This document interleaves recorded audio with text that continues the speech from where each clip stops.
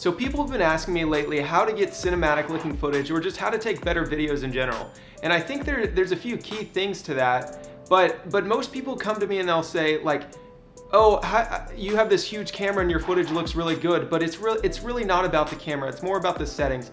You can get really nice looking videos from even stuff like as simple as this GoPro here. It all comes down to settings and how you use the camera and how you move the camera. But today we're gonna talk about cinematic settings in GoPro cameras and how to get nice looking motion that kind of looks like that movie quality cinematic feel.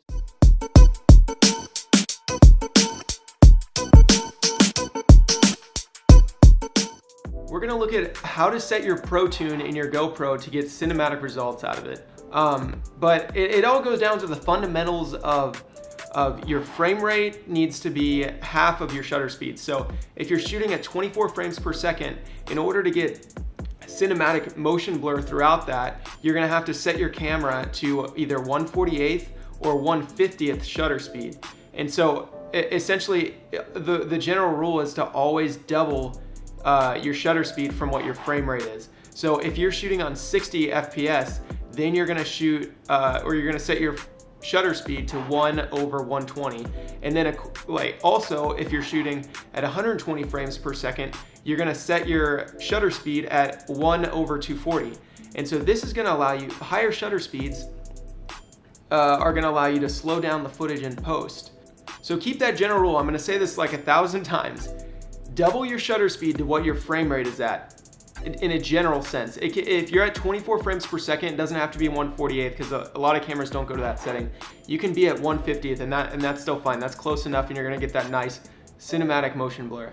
But let's talk about playback speed. If you wanna play back your video at 100%, meaning you don't wanna slow it down in post, because sometimes slowing down footage also makes it look cinematic. That's why I like shooting in 60 frames per second a lot.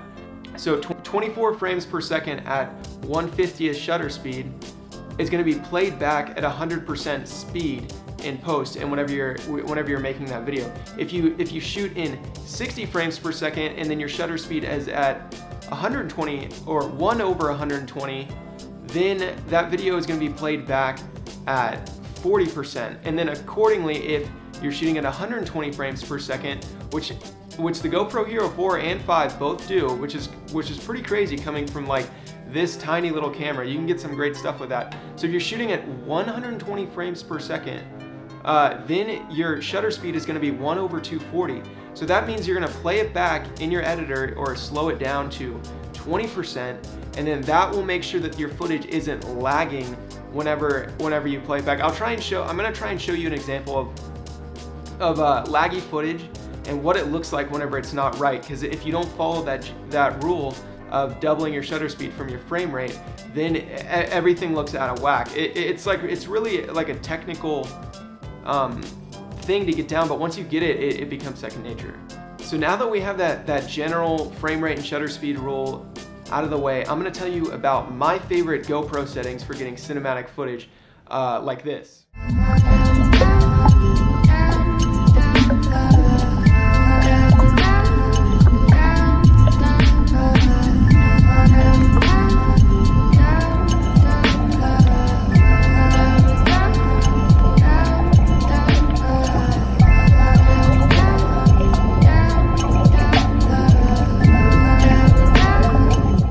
Okay, so back to the best settings to put in Protune on your GoPro to get cinematic results.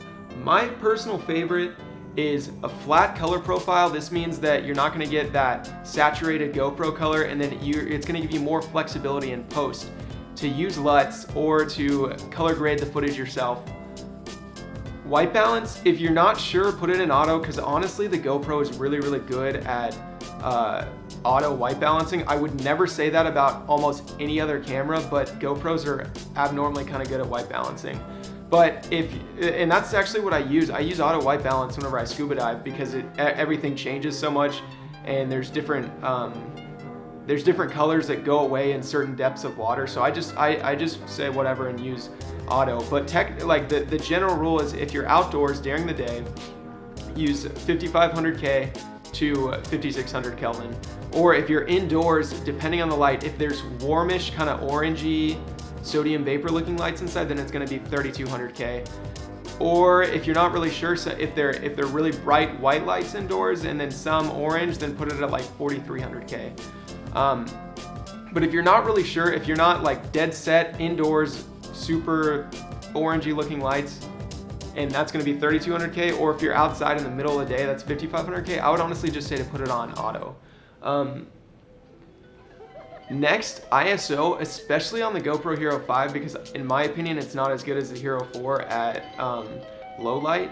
Don't exceed 1000, because the sensor on this camera is really, really small. It does amazing things, but the sensor is limited. And so you can't really get up to those high ISO numbers like other cameras like the A7S that I'm shooting this video on. So yeah, I would really try and stay to like 400 to 800 on your ISO if possible. My favorite resolution to shoot on for GoPros is 2.7K.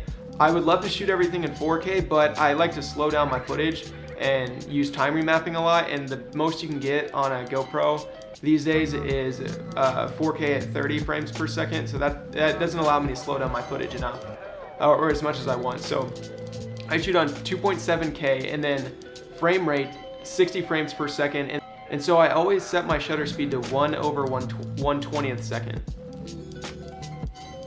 And then you go into sharpness. You always, if you really don't do crazy color correction in post, set your sharpness on high, because that's gonna make it look the best out of the camera. But I like to mess with my footage a lot in post, so put it on low to medium, because then you can dial in your sharpness a nice amount.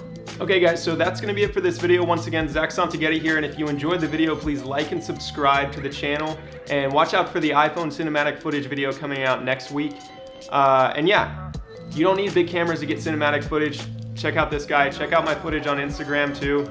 A lot of my stuff there is shot on GoPros and iPhones, oddly enough. So yeah, follow me on Instagram and like and subscribe. Thanks for watching, guys. Check you next time.